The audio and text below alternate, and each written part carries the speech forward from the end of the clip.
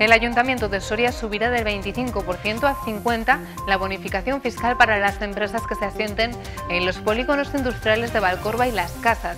La medida se ha conocido en el pleno celebrado esta mañana. Uno de los principales argumentos es la puesta en funcionamiento de la subestación eléctrica de Valcorba en el primer trimestre de este año.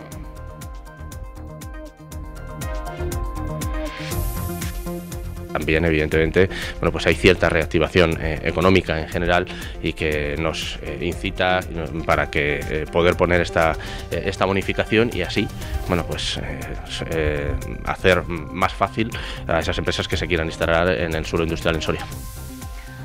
Bienvenidos, ¿qué tal? Es lunes 15 de enero, es una de las noticias destacadas del día. En los próximos minutos les contamos la actualidad de Soria y provincia.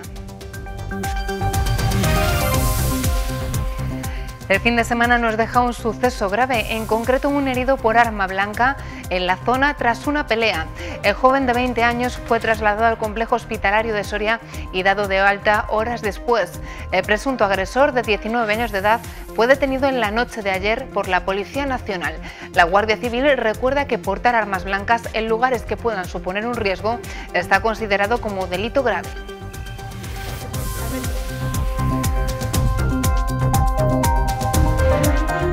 Hace 4 años, un cambio en la normativa de las escombreras dejó a los municipios sin apenas alternativas para depositar sus desechos. El alto coste del traslado y los procesados de los escombros han favorecido la aparición de depósitos ilegales. En unos minutos conoceremos qué solución proponen desde el Grupo de Trabajo Alcaldes contra la Despoblación.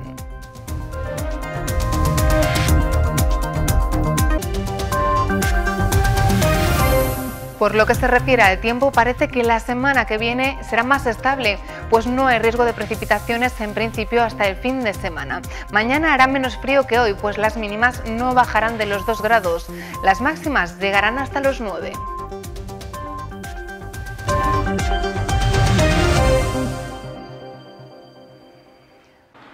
Agentes de la Policía Nacional detuvieron la pasada noche a un joven de 19 años como presunto autor de la agresión con arma blanca ocurrida en la madrugada del sábado en el exterior de una discoteca de la calle Rota de Calatañazor de la capital.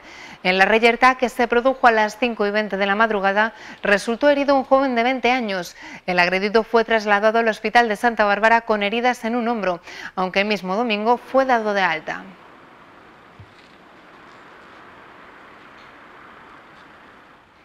Con noticias como estas se abre el debate. ¿Cómo se pueden controlar la tenencia de armas? Es legal portar armas blancas, pero según quién las lleve o en qué contexto puede considerarse una sanción grave. Aquí entraría en escena la interpretación de los cuerpos y fuerzas de seguridad. Llevar un arma blanca encima no es un delito. A pesar de ello, en Soria capital, en 2017, se incautaron 7 armas de este tipo. La regulación es compleja, pero los agentes pueden actuar cuando tengan indicios de que pueden suponer un riesgo. Lo que se regula es, y lo que tiene que valorar el agente es el uso potencial del arma, en función de la circunstancia en que la portemos. A nadie se le escapa que no es lo mismo portar un arma blanca pues en el monte, para nuestro uso, o llevarla en el coche, o llevarla en un espacio público, o en un espectáculo público, ¿no? Y no solo se considera delito portar armas blancas, hay otros objetos que pueden ser calificados como peligrosos. Que hay objetos que en principio no son armas, como puede ser un bate de béisbol, o un palo de hockey, o alguna historia de este tipo, que si bien no es un arma se puede llegar a utilizar como un arma. Entonces estaríamos en la misma circunstancia, ¿no? Se trata de una sanción grave y la multa va desde los 601 euros hasta los 30.000, pero no todas las armas blancas están permitidas. Armas blancas de más de 11 centímetros y con filo en las 2 caras están prohibidas, y las armas automáticas, que son las que salen en las películas estas que se aprieta y sale en la hoja, ¿no? Sale en la hoja. Esas están totalmente prohibidas. Está prohibida la fabricación, comercio, tenencia. En 2017 no se registró ninguna agresión en Soria por arma blanca, pero en 2013 y también en la misma zona se registró una agresión de este tipo en la que una persona perdió la vida. Y seguimos con más asuntos de la jornada. El Ayuntamiento de Soria subirá del 25% a 50% las bonificaciones fiscales para las empresas que se asienten en los polígonos industriales de Valcorba y Las Casas. El motivo es estimular esa instalación aprovechando que la subestación eléctrica de Valcorba debe comenzar a funcionar a lo largo del primer trimestre del año. Asentarse en los polígonos industriales de la capital será más fácil a partir de ahora. El equipo de gobierno ha anunciado que subirá las bonificaciones fiscales del actual 25% a un 50%. Uno de los motivos es la mejor situación económica en general, pero hay más. Los ingresos que tiene este ayuntamiento nos permiten incentivar económicamente y una de las maneras, desde luego, es esta. Esencial es que en la última Junta de Compensación de Valcorba se constatara el desbloqueo de la subestación eléctrica, principal impedimento hasta ahora para la llegada de empresas. Un polígono industrial que en su 55% es de titularidad del Gobierno central y que debería haberlo impulsado en mayor medida en los últimos años, pero hemos visto como bueno, cayó un poco en el olvido y ahora parece ser que se ha retomado estas actuaciones y una vez que esté esa subestación realizada, sí podremos ir a esa recepción parcial del polígono de Valcorba. Todo esto se ha conocido en el pleno del Ayuntamiento de esta mañana, que ha aprobado cambiar de bonificaciones a subvenciones las ventajas para obras de interés social para evitar situaciones como el Palacio de los Condes de Gómara, que se tuvo que bonificar a una empresa por una obra impulsada por el Gobierno central.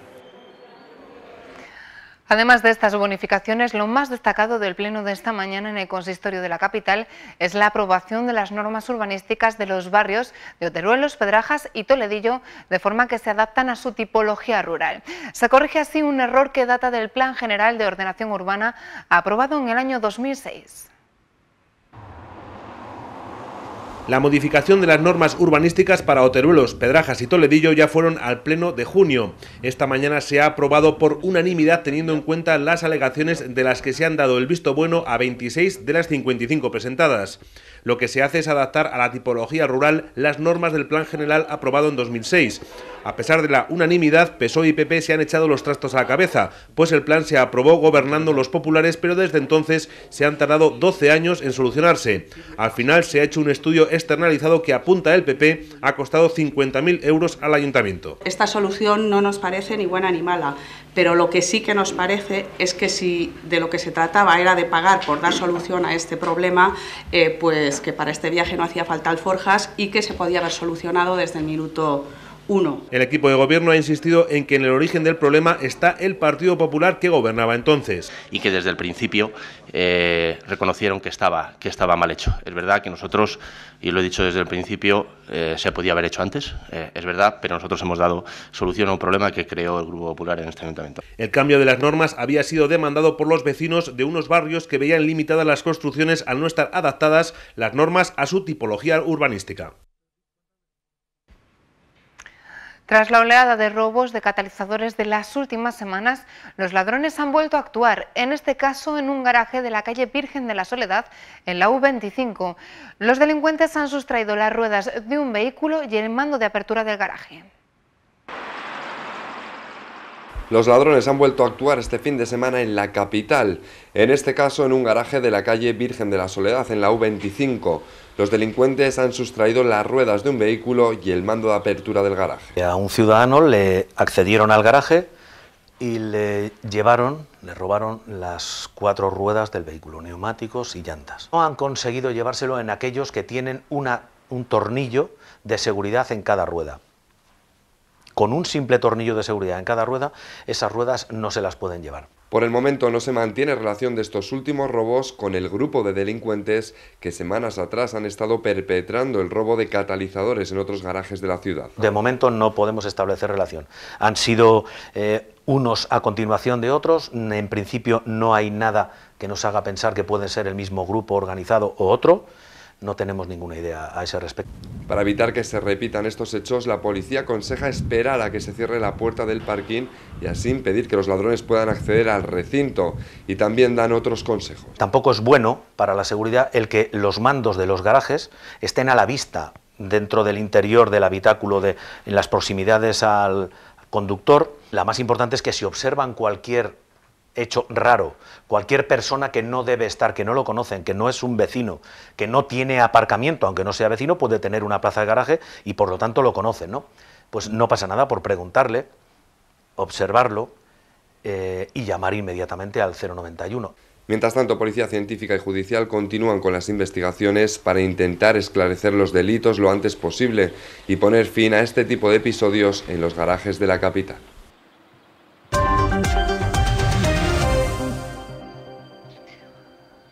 La aparición de escombreras ilegales es una problemática difícil de atajar.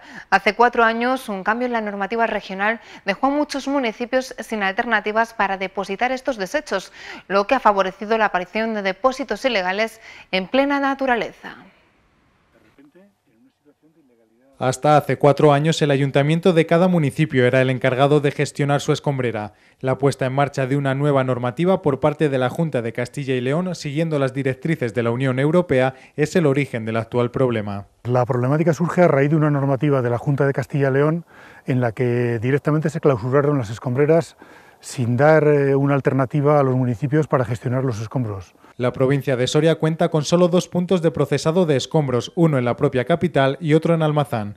Los costes del transporte y almacenamiento de estos residuos llevan a algunos ciudadanos a abandonar los materiales en escombreras ilegales. Supone unos gastos que repercuten en torno al 20% del coste de una obra en un pueblo. 29 euros la tonelada más los portes hasta la planta de procesado. Desde el Grupo de Trabajo de Alcaldes contra la Despoblación proponen una gestión sostenible de las escombreras tradicionales supervisadas por los agentes medioambientales. Los municipios comprometerse a verter únicamente, a hacer vertidos de material no contaminante, o sea, piedra, tierra, tejas y madera. La Diputación habilitó unos contenedores en diferentes puntos de la provincia para frenar esta problemática. Sin embargo, los gastos de procesado de los escombros corresponden a los ayuntamientos, que en muchas ocasiones no pueden hacer frente a este sobrecoste.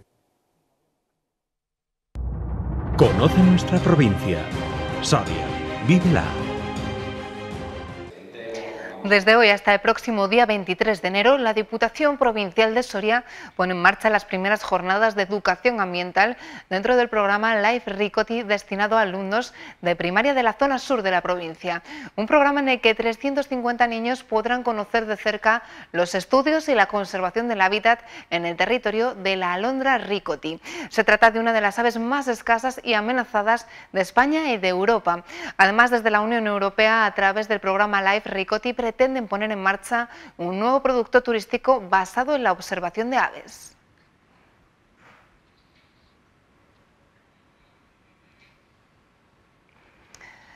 La nieve caída el fin de semana provocó problemas en medio centenar de carreteras de la red secundaria. Las precipitaciones en forma de nieve podrían volver el próximo fin de semana. Para evitar situaciones de riesgo, conviene conocer algunos consejos para conducir en nieve. Ante una situación de nieve en la carretera, en primer lugar hay que detener el vehículo fuera de la calzada, hacerlo visible con los triángulos reglamentarios y las luces de emergencia y colocar las cadenas en las ruedas motrices. Que esté bien extendida, lo pasamos y como he hecho ahora, comprobamos que se sigue manteniendo. Lo dejamos más o menos centrado y ahora lo que hacemos es coger la silga y necesitamos atarla. Necesitamos que la cadena quede lo más centrada posible sobre lo que sería la banda de rodadura. Tras avanzar unos metros hay que comprobar que las cadenas han quedado bien sujetas al neumático. Una vez en marcha, la clave para mantener el vehículo bajo control está en las marchas. Lo mejor es que circulemos en marchas lo más altas posibles según las circunstancias en las que estemos. No estiramos excesivamente las marchas, no revolucionamos excesivamente el motor para poner la siguiente marcha.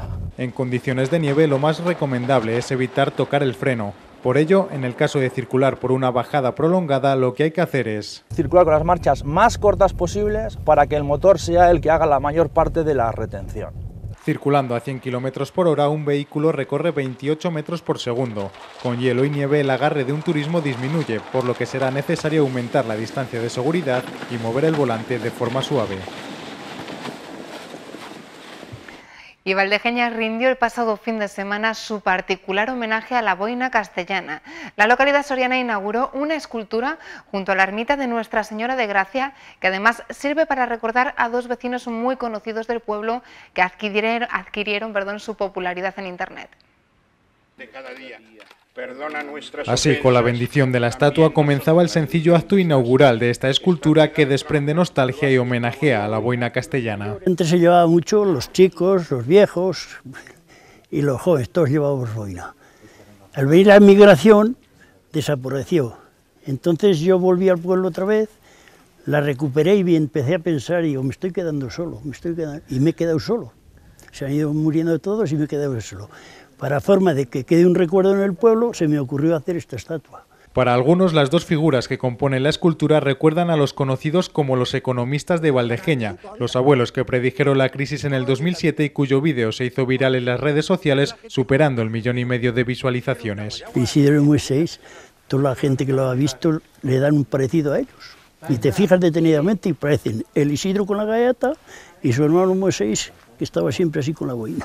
Isidoro Sáenz ha sido el autor de esta obra elaborada a base de hierro forjado. El artista pretende transmitir un mensaje con raíces en el pasado y la mirada puesta en el futuro. El abuelo le ayuda, le arropa, se muestra solidario y le dice que tendrá que mirar hacia adelante, como el chaval, pues su actitud es de ir hacia adelante con cierta incertidumbre de quedarse en el medio rural o ir a la gran ciudad. Gracias a esta escultura, la boina castellana se ha hecho eterna en Valdegeña.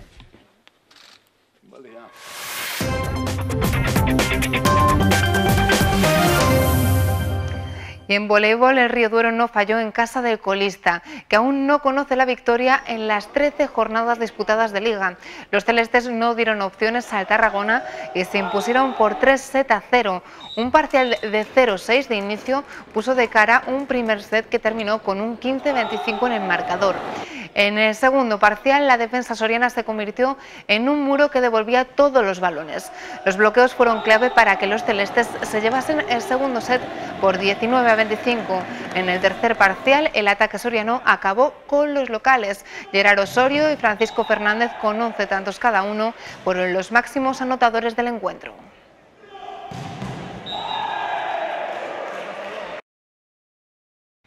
El punto de nieve de Santa Inés acogió la 11ª edición del Memorial Rafa Brieva de esquí alpino.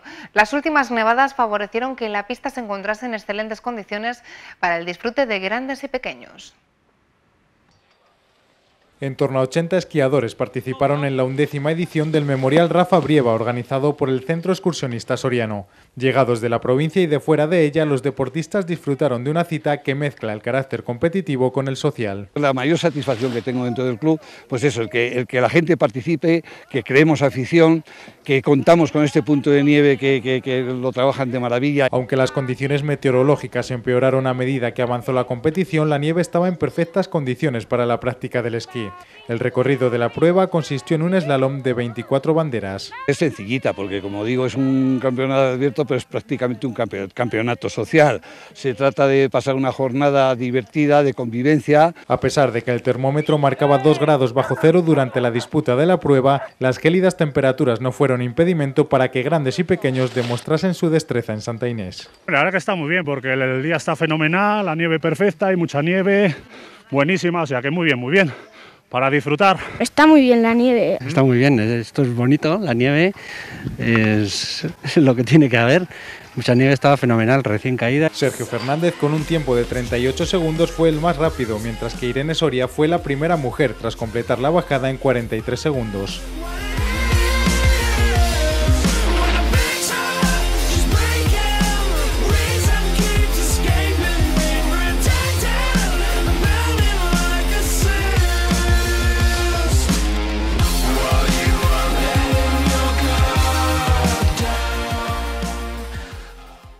Ahora, los sábados y los domingos podrás encontrar el Día de Soria en tu kiosco y con nueva oferta editorial. Sí, porque ya puedes llevarte el Día de Soria con la revista 10 minutos y la revista Magazine al precio de siempre, solo 2 euros. Recuerda, todo el fin de semana el Día de Soria, tu periódico. Estabilidad y menos frío es lo que depara la previsión del tiempo para los próximos días. De momento el termómetro abandonará los valores negativos. En principio las precipitaciones, que serán en forma de nieve, llegarían el fin de semana. Caja Rural lanza el Club del Socio, un espacio donde podrás participar de experiencias únicas, colaborar en proyectos solidarios, disfrutar de descuentos en cientos de establecimientos de Soria y nacionales. Disfruta y ahorra. www.clubsocio.es. Caja Rural de Soria. Estamos.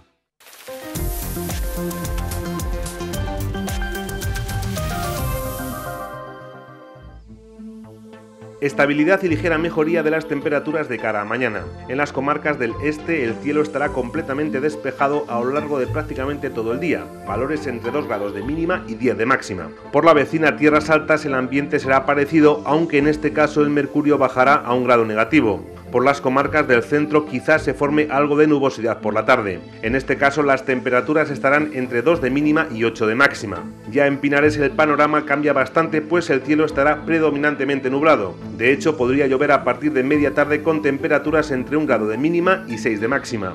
Por las comarcas de la Ribera del Duero y el Burgo de Osma la horquilla térmica oscilará entre 3 grados de mínima y 9 de máxima. En este caso la presencia de nubosidad será una constante y en aumento hasta llegar a llover también a última hora de la tarde. Bajando para Berlanga de Duero y Almazán la nubosidad, sobre todo a partir del mediodía, será también protagonista, aunque en este caso no se esperan lluvias. Temperaturas entre 2 y 9 grados. Por las zonas más al sur de la provincia, los claros dominarán a las nubes con valores entre 1 grado de mínima y unos envidiables 12 de máxima. En cuanto a las temperaturas, como tal, mañana el día amanecerá menos frío que hoy al partir el mercurio de los 2 grados positivos. A lo largo de la jornada irá ascendiendo hasta el entorno de los 9. El miércoles de nuevo las mínimas bajarán hasta los 0 grados con máximas parecidas. A partir del jueves de nuevo las mínimas estarán bajo cero, aunque las máximas ascenderán. El jueves, por ejemplo, alcanzarán los 13 grados. La nieve caída en la noche del sábado y durante buena parte del domingo dejó bonitas estampas a lo largo y ancho de la provincia. En algunos puntos de la Sierra Cebollera se llegó a acumular 1 metro de nieve. Un manto blanco cubrió árboles, dehesas y montañas para el disfrute de muchos sorianos. Así, con estas bonitas imágenes, nos despedimos hoy. Gracias por su atención y que tengan un buen día.